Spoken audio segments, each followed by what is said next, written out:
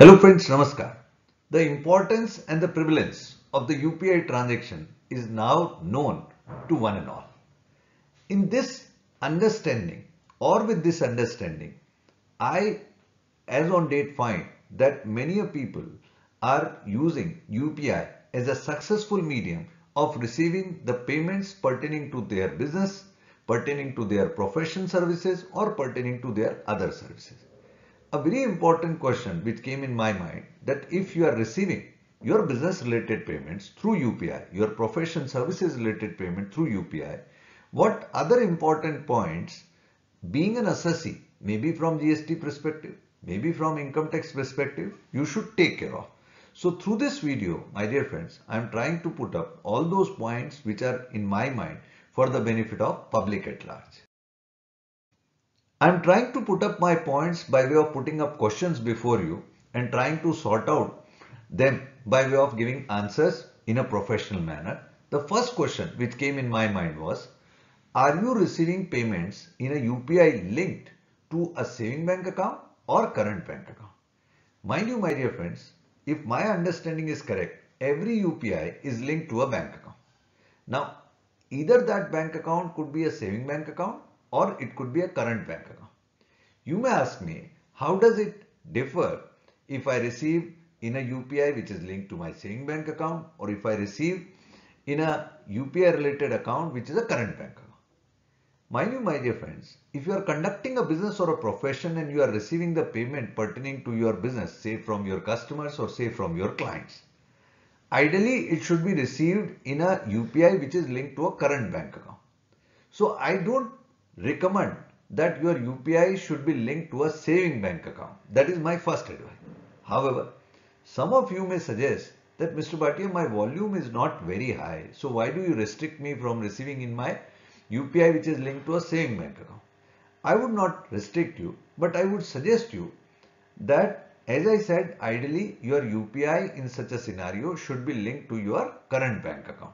So that is a suggestion from my side, because what happens that when your volume in saving bank account increases, then that kind of transaction is reported on a frequent basis to the income tax department by the relevant banker even, as compared to those transactions which are undertaken in a current bank account.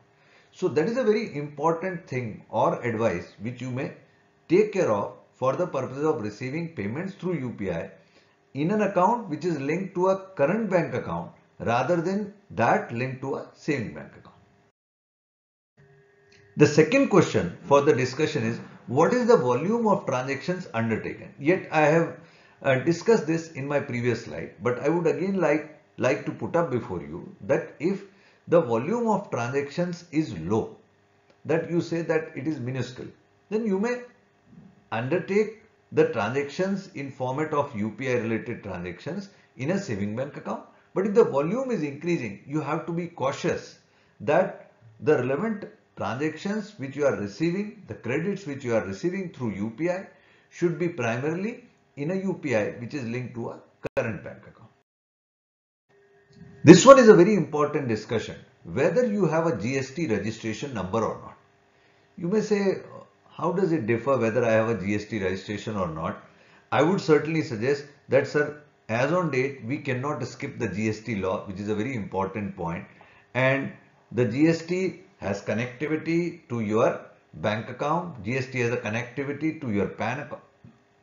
The point which I am trying to raise here, say if somebody is receiving in his UPI linked saving bank account or UPI linked current account, say the amount which is exceeding the threshold limit of GST and he or she is not registered under GST, then you can understand that since the UPI transactions are always on that platform which is duly available for the authorities.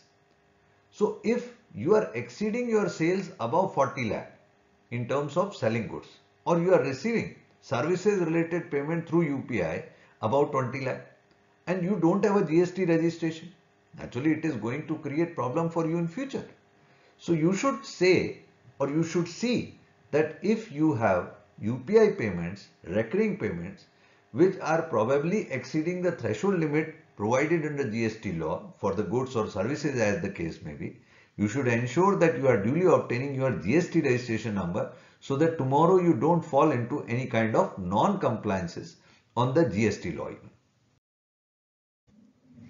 Now, another question which came in my mind for suggestion is, are you filing ITR on regular basis? See, sometimes it happens, I've seen it happening, that people conduct business in the name, mostly in their own name. That is what I should assume.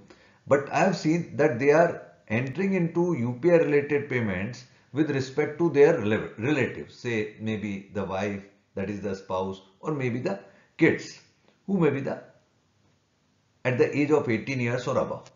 Now a question comes, when you are receiving the payments through UPI, maybe that UPI is linked to a saving account or maybe that UPI is linked to a current account. Whether you are duly reporting and this possibility of higher side possibilities, you are receiving UPI related payment of your business or profession, which is linked to a UPI, which is linked to a saving bank account. Are you ensuring that ITR of yourself or such person is duly filed and such transactions related profit are duly reported therein? That is a very, very important point, because nowadays if you go into your annual information statement, you may find that probably the bank would report that so much of credit is there in this account. And if you are undertaking those transactions into a saving bank account, what will happen? Say somebody received 8 lakh rupees through UPI. Might be that he or she has incurred certain expenditure for the same, and you are not filing ITR of such recipient. Then what will happen? Tomorrow income tax department may straight away presume that 8 lakh is your income which you are not reporting in the ITR. That is something really very dangerous. So I suggest that the ITR filing of such account in which you are receiving the UPI related payment of your business or profession should be duly ensured. To end, my dear friends, I must suggest that these questions are generally made up for the purposes of those assessees, those people who are undertaking business transaction related receipt, profession transaction related receipts in their UPI format from their clients or from their customer. So if they don't take care of these points, then probably they will end up into non-compliances on the part of the GST law or on the part of the income tax law. So I tried to create an awareness which may be useful to the public at large. I hope you will find it worth watching. Thank you very much for being with me. Wishing you all the best. Jai Hind.